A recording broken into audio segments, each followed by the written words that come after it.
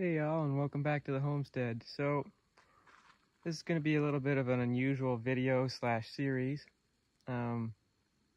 It's sort of homestead stuff and sort of automotive stuff. So I'll show you what I got.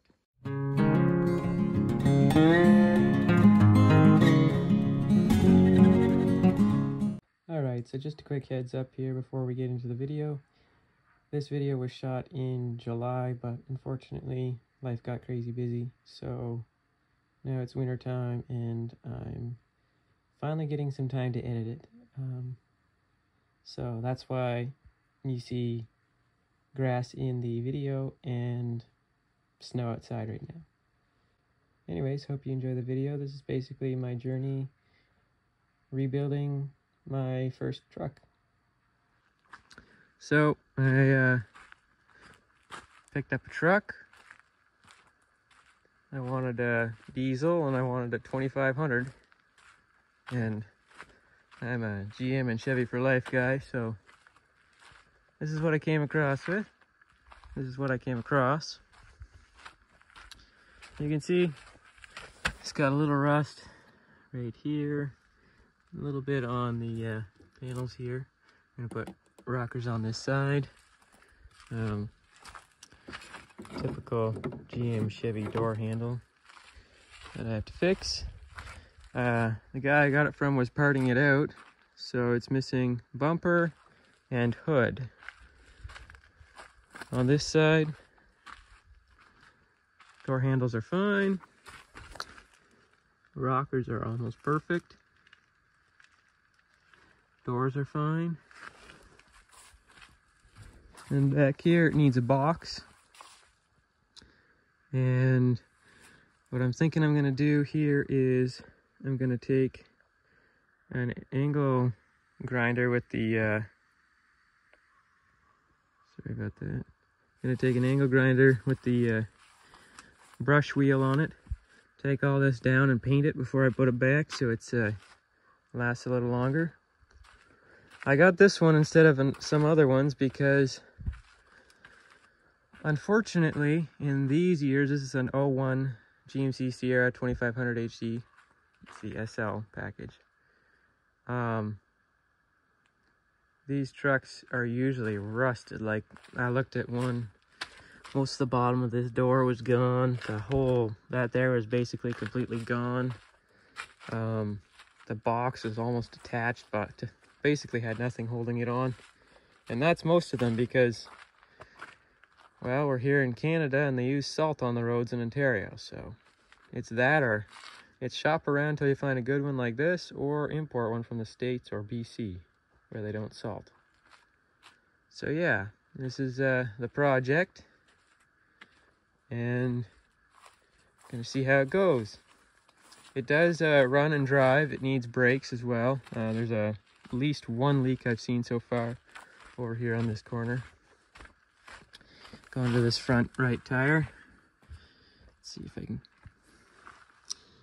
Right there in this line. So that's one. And there might be some more. Another common issue with these. The guy somewhere along the way put coppers on at least one set, so that's nice because those won't rust out.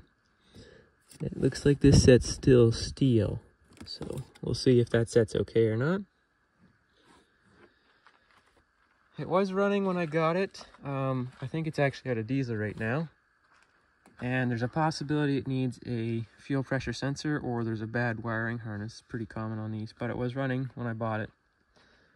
And right now the fuel lines are soft, and I'm fairly certain it's out of diesel.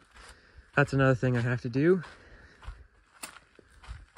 When they took the box or something, somebody snipped the fuel level wires that go into this jack. Because it's a diesel, there's no pump in the tank, so it's literally just those two wires. I should be able to put that jack on real easy. So yeah, it came with the headlights out, so what I'm working on right now is putting these headlights in. One of the reasons I love GMs and Chevys, it's literally this easy. pull these pins out.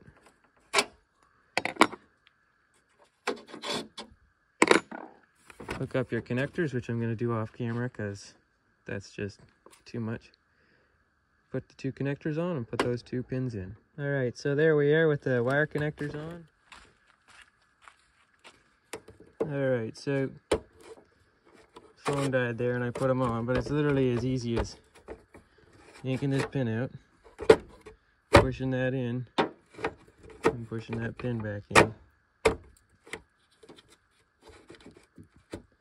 However, I got both lights are out, which makes me think it's probably a fuse. If not, I'm going to check these with the voltmeter maybe after checking the fuse box. See if it's just a blown headlight fuse. If not, I got lights. If it's not the bulbs, I'll see from there. Might be just the bulbs are blown, or it could be a bad fuse. Either way, I got parts trucks all over here I can take parts from, so that's good. So kind of the plan for this thing, I'll turn the lights on so you can see all the lights that are currently working. It's got a cloth interior, nothing fancy.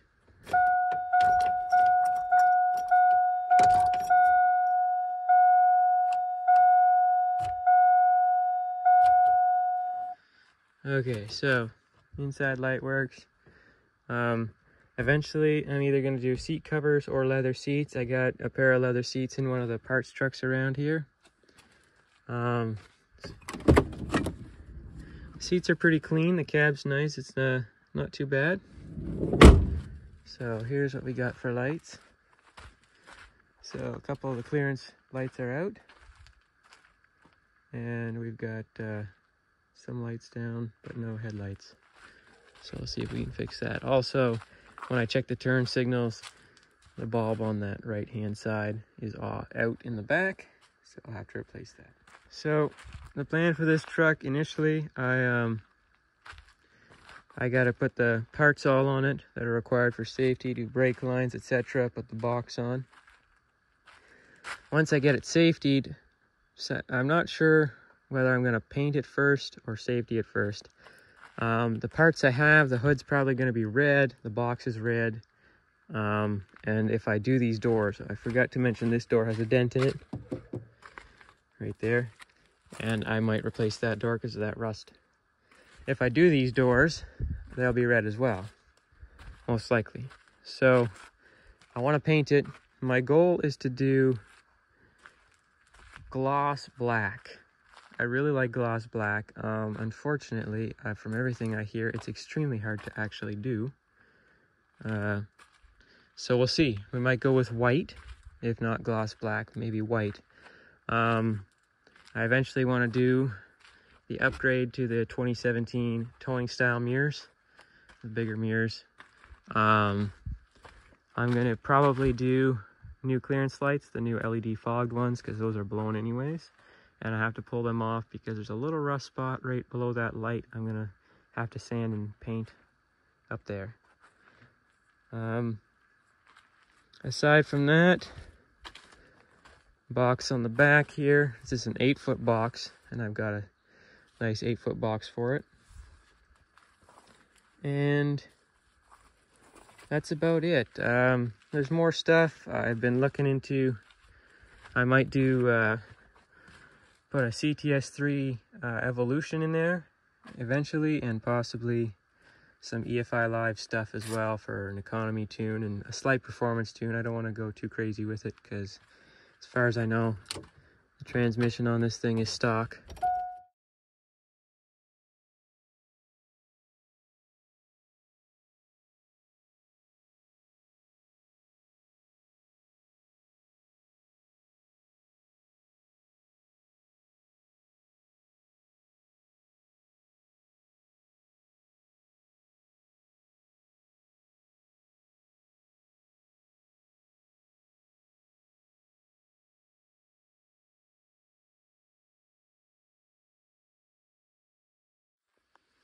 Alright, so a little bit has happened since the last time I was videoing.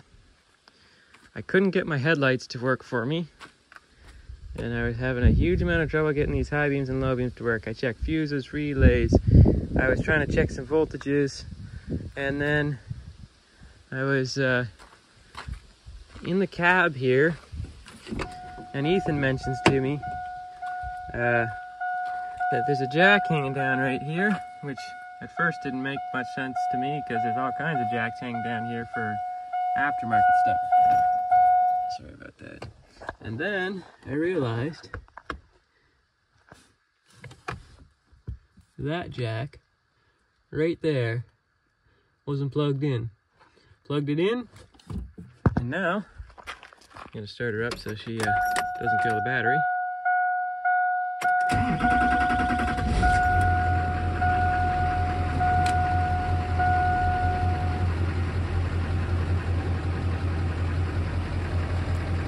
And then lights on.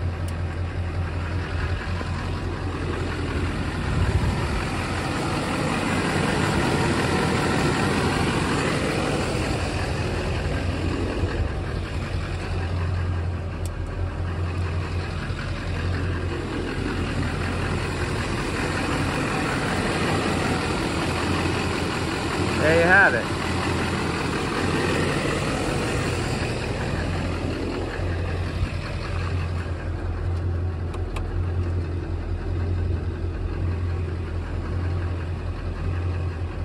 This park reverse neutral drive thing's intermittent. It quit working, then started working, now it stopped working again. Might be the cluster. I know a bunch of the gauges on here aren't working. The speedometer isn't working. Fuel gauge isn't working, but that's probably because of the missing plug. The fuel pressure is all over the place. If I rev it a bit, you'll see here.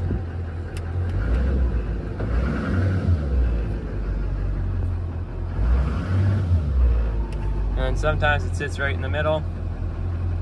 Battery voltage seems to be working, although battery light on for some reason. I wonder if the radio works now. Turn up the brightness here. There we go. I get lights on the radio, but I don't know. Maybe I'm not doing something right. We'll see. Anyways, turn off these lights.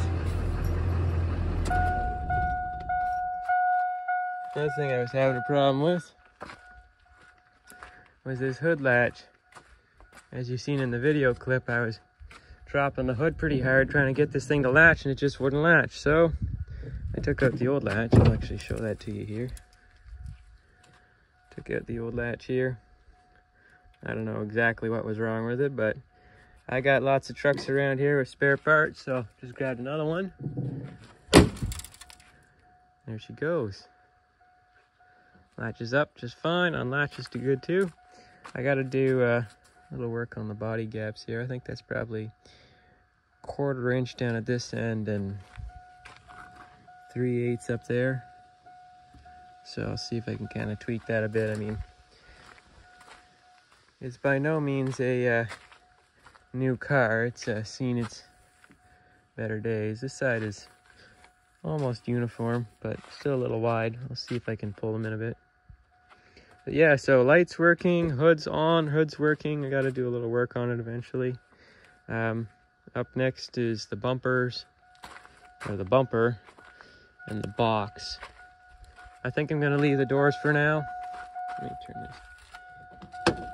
I think I'm going to leave the passenger side doors and do them later. Because for now, as it stands, it looks better with 2 black doors that one has a small dent and a rust hole in it than 2 bright red doors. And I don't have the time to paint it right now. I'm doing this after work, basically. I also got my brake lights working, which they weren't working before. Now all I can't get working is the reverse lights. There's a couple wires here. This one and that one are broken, so I'm gonna try and patch that up. Figure out if there's anything else broken. Maybe get the reverse lights working. Aside from that, brake lines, and I eventually, let me pop the hood here.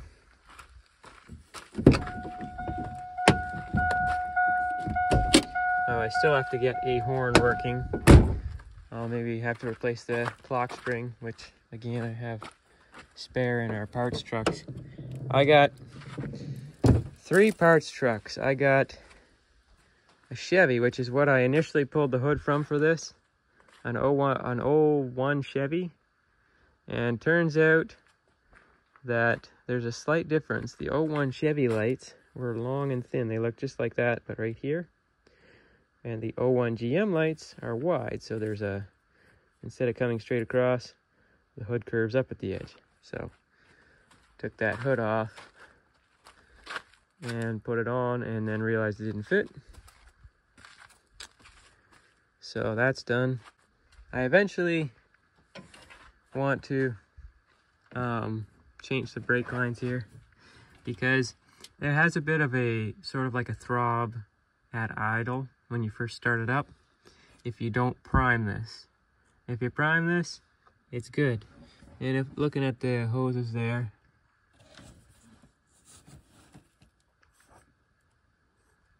the output one especially is pretty cracked. There's focus there. Yeah, that one's pretty cracked, so probably eventually going to do hoses on it, but it starts okay for now. I eventually want to put a second battery in here, because this thing really likes to suck back the battery when you're cranking on it. Aside from that, yeah, horn, brakes, and tires, obviously. These things are mashed up. And bumper and box, and hopefully it'll be ready for safety. We'll see. So that's that for now. Alright, so I had a bit of a problem here. This gauge was staying at 180. So I took it out, put it back to where it belongs. And so far, it works now. Also, sorry about that. Also, I was having an issue where this park reverse neutral drive would only come on when the key was in accessory mode, but not in run mode. So it's working now, so I'm gonna leave it for now, but we'll see. It's intermittent, it's like on and off. We'll see if it stays working this time. I also replaced the high beam bulb. You can see it there. That was blown. And I have a parts gauge here in case I need other parts. But for now, that's good. I took the bumper mostly off the donor truck. I'm just waiting. I have to take 4 more bolts off, I think. And I'm gonna have to cut them off with an angle grinder. And then hopefully I can get the bumper on this one. Because the hood's on. If I get the bumper on, the front end's basically finished. Hopefully I'll have the brakes done soon. And then it's just the box. I gotta order that door handle.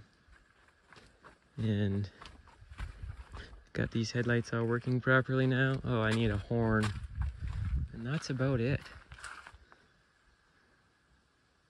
So we'll see.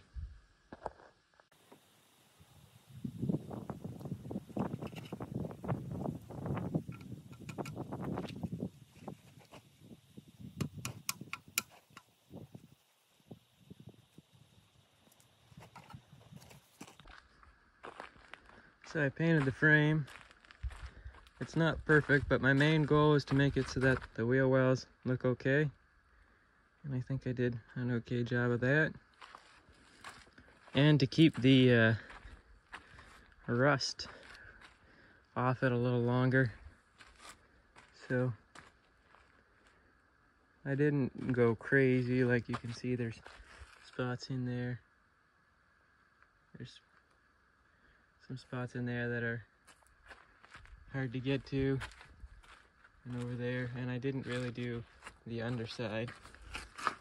You can see down below it's pretty much not painted, but I can do that later if I really want to, once the box is on. So yeah, Frame's painted. Good enough. I'm gonna try and get the bumper off today. Not sure if that'll happen. And the box, that'll probably be a little later because I got some stuff coming up. So this is where we're at for now.